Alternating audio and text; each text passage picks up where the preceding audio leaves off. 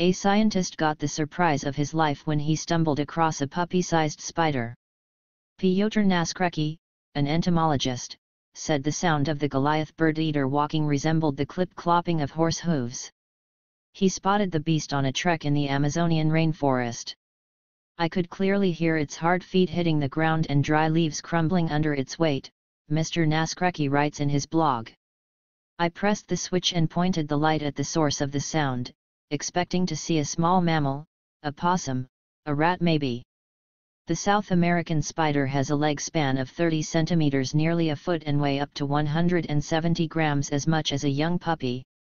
The scientist continued, the Goliath bird-eater is probably the only spider in the world that makes noise as it walks. Its feet have hardened tips and claws that produce a very distinct, clicking sound, not unlike that of a horse's hooves hitting the ground.